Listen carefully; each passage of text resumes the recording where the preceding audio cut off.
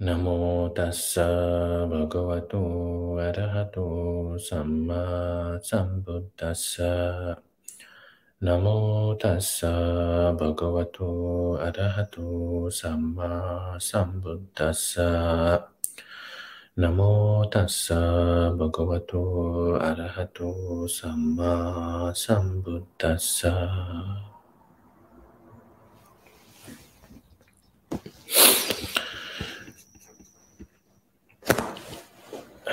Venerable monks and nuns, and dear lay upasak and upasikas, thank you again for inviting me for the second time in this US Dhamma series talk. So today I will be speaking about one of the stories that I find very interesting, intriguing actually, in my Buddhist studies. Because stories generally play a larger role in Buddhist belief and practice, an expansion of Buddhism locally and globally. Whether it was the stories of the Gautama Buddha or his great saintly disciples or Arahantas, or the stories of the great individual and throughout the Buddhist histories, the stories always inspires us to walk in the path of the Buddha. And today, in this talk, I will be sharing one of such stories, the stories of the Sīvali and his moral representations, his myths, legends, and his saintly trajectories and his spiritual background based on the Pāli sources or Pāli canon. Sīvali was one of the earliest disciples of the Buddha, who, as an idealized saint, by saint I mean the Arahant, occupies an exceptional position in the Pāli Buddhist biographical literature. In contemporary Theravada Buddhists of South and Southeast Asia, Sīvali is transformed into the local deity who brings a good luck, wealth, and fortune, which I call the living saint, even though Sīvali has gone for a long time ago. On the other hand, people in South Asia, especially Bengali-speaking Buddhists in Bangladesh and Kolkata, India, worship Sīvali for material prosperity. And an analysis of the Buddhist biographical texts demonstrate that the story of the Buddha and his great disciples contain obvious truth, such as the factual stories, the legendary myths, historical truth, and biographical reality.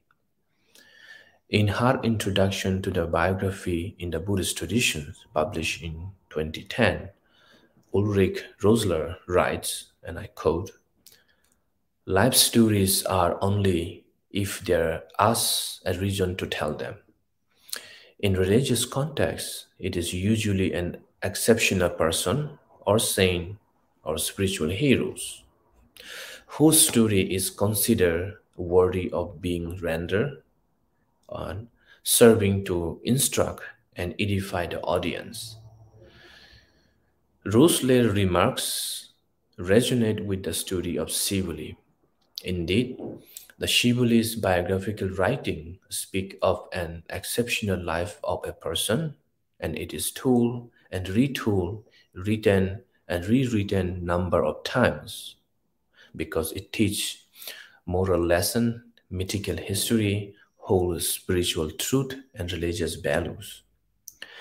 Conceptualizing Sīvali as an imaginative Buddhist saint, here by saint I mean the Arahants, Arahant Sīvali is embedded in the Indian religious narrative context and based on the Pāli Nikaya, Atthakatha narratives, and South Asian vernacular religious biographies. In this talk, I will reconstruct the fragmented stories of Sīvali from historical and mythical context, arguing that Buddhist narratives or Buddhist storytelling hardly separate from myths and history.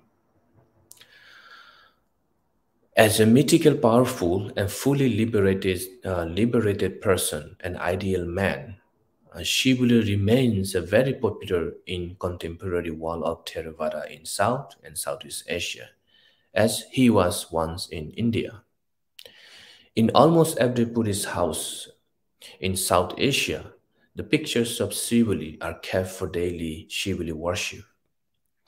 Buddhist anthropologists such as Stanley Tambaya and John Strong notes that synchronized with indigenous belief and sacredness of saint and saint worship, many protective amulets of Sīvali and cultic practice are widely developed for richness and auspicious living in modern Thailand, Laos, and Cambodia.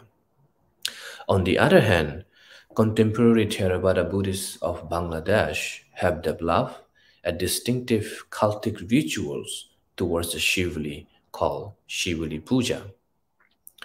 As an idealized saint, Sīvali occupies an important place in Pali Buddhist biographical literature, in which he was declared as the one foremost in receiving gifts. Theravada vernacular biographies exaggerate his stories, describing that from the time of his conception, he is endowed with many extraordinary qualities, and phenomenal events are said to have occurred prior to and post-birth period in his kingdom. Buddhism proposes to the idea that every non-enlightened individual, the non-Arahant people, is subject of transmigration through repeated births and endless death in the long journey of the samsara. But the Arahants are believed to have destroyed the future rebirth and are no longer subject to rebirth.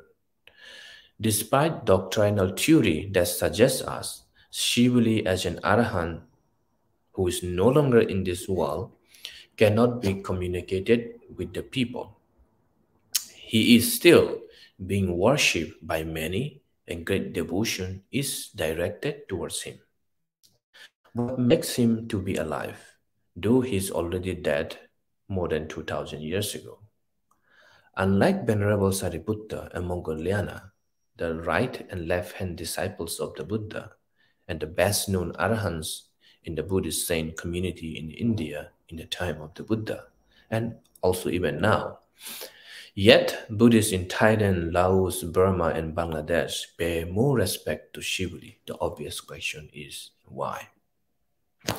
Who is this Sīvali as an individual, as a saint in the Theravada world of religiosity? How could we study and make sense of the presentness of Sīvali? How do we study the fragmented body of narratives of Sīvali that constantly shifting the past within the past and its application to the present?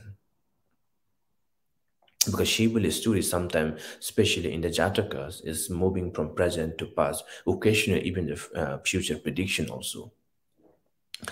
Well, let me briefly summarize the legendary story of Sīvali. In the time of the Buddha, the historical Sīvali was born into the righteous family, a royal family. His father was a dharmic king named Mahali. After a long period of waiting, a queen, Suppavasa, the Sīvali's mother, conceived him. The queen had a great pains and difficulty due to delayed delivery and suffered in intense pains for 7 years and 7 days. This unborn child, nonetheless, brought a great fortune to the kingdom, and in a short time, the entire kingdom became prosperous.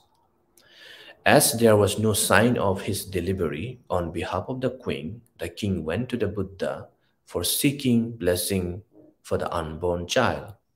The Buddha blessed the queen by saying, "May Suppavasa, the daughter of Kulia clan, free from danger and sorrow, may you give a birth to a healthy son in safety." As these blessing words were being uttered, the queen gave a healthy son, and hence named the Prince Sīvali. On account of this great blessing and respect, the royal family invited the Buddha and his monks for a meal at the palace for 7 days. When Sīvali became adult and mature enough to understand the Dhamma, he took the monastic ideals and attained sainthood or arahantship. While his head was being shaved off, after attaining arahantship, he soon established himself as one of the famous and leading arahants. He was the foremost among the recipients of gifts. And this is the simplest version of the story of Sīvali. However, there are much more to the story.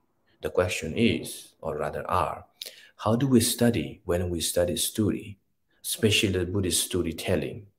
Buddhist storytelling is complex, with so many layers: past, present, future, doctrinal theory, and history.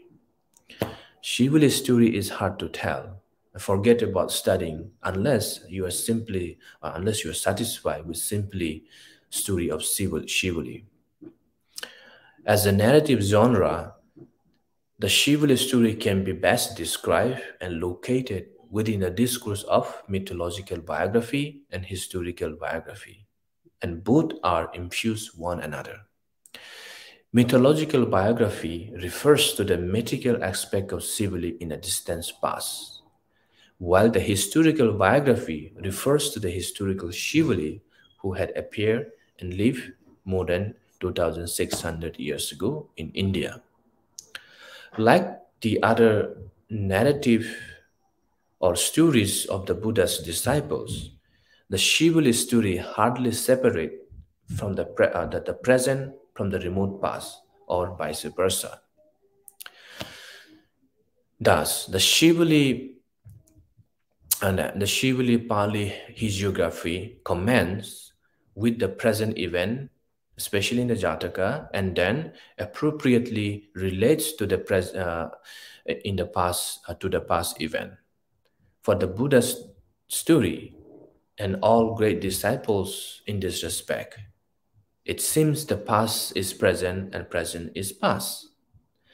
The heart of the Buddhist belief, practice, and continuity of traditional Buddhism largely depends on the sacredness religious biography. In fact, the biographical narrations of an extraordinary individual life, such as an Arahant, has been the long-standing religious practices in the Theravada Buddhism. In the Buddhist narrative thoughts, the sacred religious biography and narrative stories mediate between the ideal and the real world for reaffirming their religious faith and continuity of religious practice.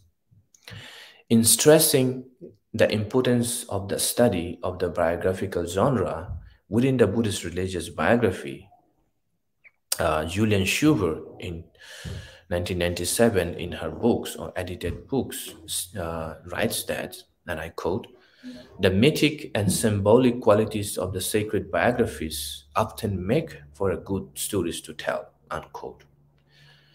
But these stories also have a deductive value because they illustrate exemplary moral practice, and religious biographies mediate between the ideal and the real, and the conceptual and the pragmatic. In the Theravada biographical corpus, thus, the Sīvali life is associated with legend, myth, and doctrinal theories such as karma, nirvana, and devotional ritualism developed during the course of the development of Buddhism in Southeast Asia. In such a case, the story of Sīvali and his spiritual authority play a central role as an inspirational exemplar and model for idealized religious society in the Theravada religious society. I don't know. It's okay. So I'm gonna stop now because I have another event in 2 minutes. So, is someone there?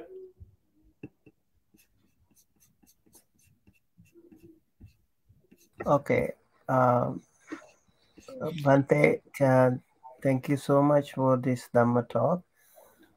Would you like to conclude with a formal blessing to all the people? Thank you so much. Oh, okay. Yeah, I'm sorry. Because I have another event here in Philadelphia in the US. Maybe I'll continue next time. I have All right. maybe Yeah. another talk. So, but anyway, so I'm going to conclude now. I'm sending all the blessing to the people who are listening. May you acquire the merits by listening to this Dhamma talk. Bhavatu Sambha Mangalang Rakhantu Sabba Devata Sabba Buddha Nupavena Sabba Dhamma Nupavena Sabba Sangha Nupavena Soda Sotti Bhavantu Te. Sadhu, sadhu, sadhu.